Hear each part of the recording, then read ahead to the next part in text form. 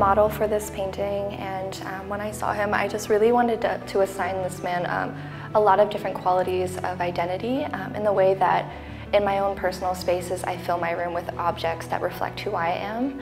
So in this composition I focused on giving him many different objects and filling the composition with pattern and color and contrast, and overfilling it to the brim as a way to kind of communicate a physical mind space.